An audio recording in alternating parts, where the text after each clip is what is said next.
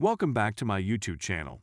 Make sure to like and subscribe to the channel for more interesting stories like these. Now, let's get into today's story video. GF pregnant by another guy after wild weekend with him. Gory details inside. Thoughts appreciated. My girlfriend and I are both 30 years old. We both have nice careers and earn a decent living. We've been dating for 5 years. I'm madly in love with her.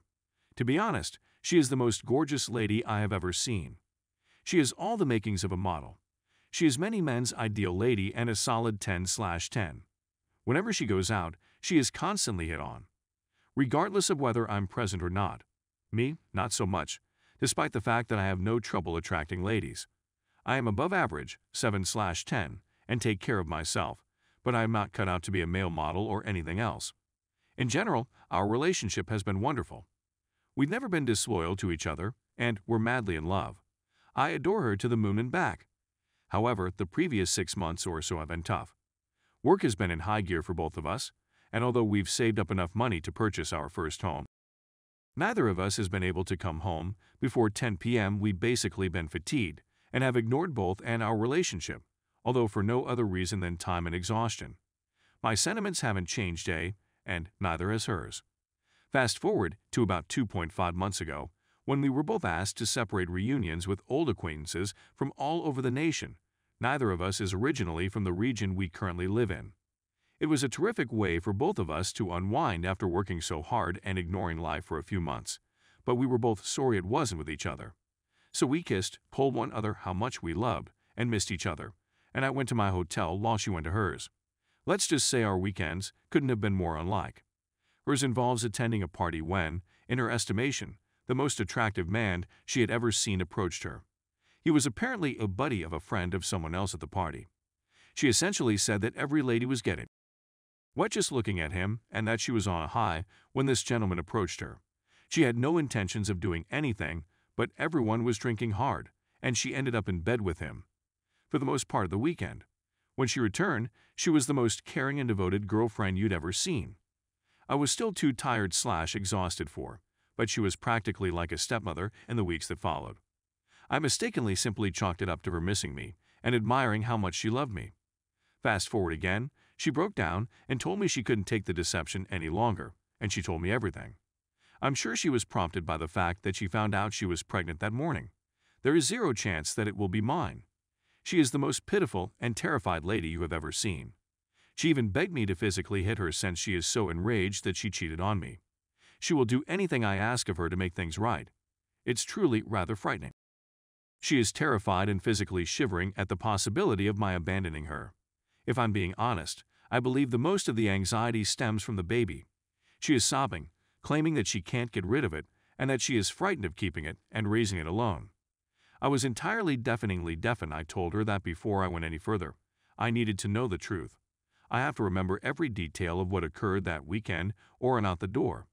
I knew this was a two-edged sword, that reality and hard truths may ruin me, but I'm one of those individuals who can't not know. The information was horrible and made me physically nauseous. I really puked. For the weekend, my girlfriend essentially served as this guy's personal porn star. Here are some highlights. It was the hardest, most forceful she'd ever had, and she enjoyed every minute of it. It was the finest she had ever had. During their weekend in bed, she had multiple strong and intense. She's never done anything like this before with anybody or by herself. He had the greatest she'd ever had. 9. He let her measure it during one of their games, which stroked all the right places, and he could go on for hours. They didn't wear any protection, obviously, and he got all over her face and inside her multiple times over their weekend together. What size were this guy's balls? After coming on her, he pulled her back on the bed, picked up his sperm with his finger, and fed it to her. He slapped her, not too hard, her and her face stirring, and before she could feel the pain or respond, he would mutter or do something passionate that made her simply let him keep going, as she put it. That weekend, he essentially taught my girlfriend how to enjoy some BDSM. Awesome.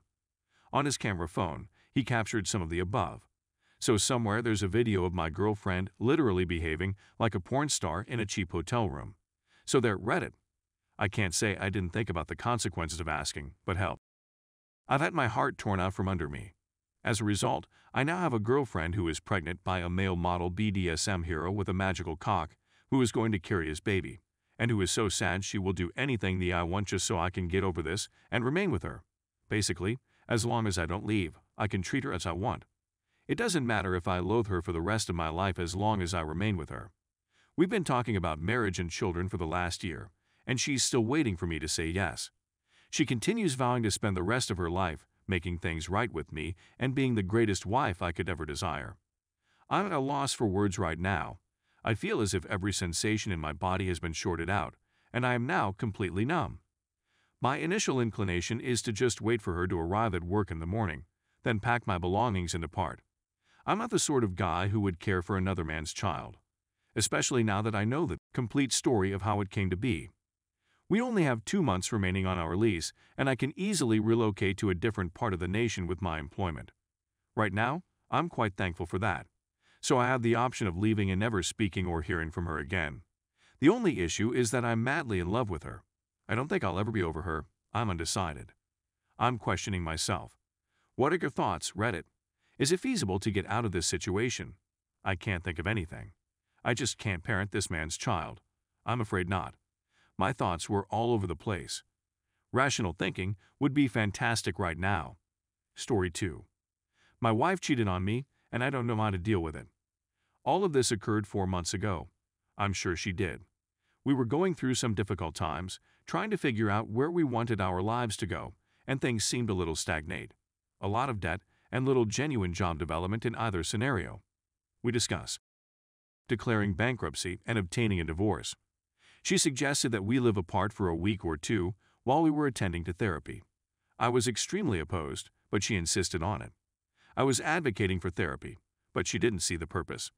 Things were so difficult and uncomfortable near one another in the final few days we shared a home. We would make an effort to spend time together while having meaningful conversations about our relationship. It developed into us remaining in separate rooms and sobbing and clutching each other whenever we made eye contact. After a few days, I decided to spend some time apart and moved in with a friend. I couldn't weep any longer. It hurt so much to even consider parting up. I promised her I'd move out for a while if she went to therapy, and she agreed. It was a Monday evening. We didn't communicate much when we were living apart. We went to the counselor and then went on a date. I told her I couldn't sleep and had dreams about her cheating on me. We each left to our different houses after she wept. Thursday was the day. We went to therapy, and on Sunday she phoned me and said there was no way we could work it out. I told her I wasn't going to talk about divorce over the phone and requested her to meet with me on Monday. We decided to reconcile on Monday after being together for 6 years. It would be foolish to throw everything away. She informed me that if we were going to be together, she had to tell me that she had gone on a date with a man. He was a man she met at work, a bank. He was wealthy, had his own company, and was roughly 7 years our senior. She said they kissed, at which point she freaked out and bolted. She said that she contacted him on Sunday through Facebook and was perplexed to learn that we were separating. I read her diary the day before yesterday. On the Tuesday before we visited the counselor, she went on a lunch date with him. She slept with him on Sunday night. I can't bring up this aspect of our divorce without her exploding. She wasn't truthful with me about what occurred, and I'm still upset about it. My work is suffering as a result of my inability to sleep at night. I'm at a loss on what to do. I want to work things out because I adore her. I'm not interested in being with anybody else. Otherwise, everything has been going swimmingly. We're managing our money properly, spending more time together, and in general, we've solved or put in motion a strategy to fix most of our difficulties. It's really painful. I'm baffled by the dishonesty. I don't recall her apologizing for it. She informed me flatly that it was none of my concern and that we were no longer together. But it continues to gnaw at me. It's always in the forefront of my thoughts. I wish I could erase the whole week from my mind. She hasn't been communicating with him. I know because I've been monitoring her phone calls and numbers called. It's actually done, yet I'm still not over it.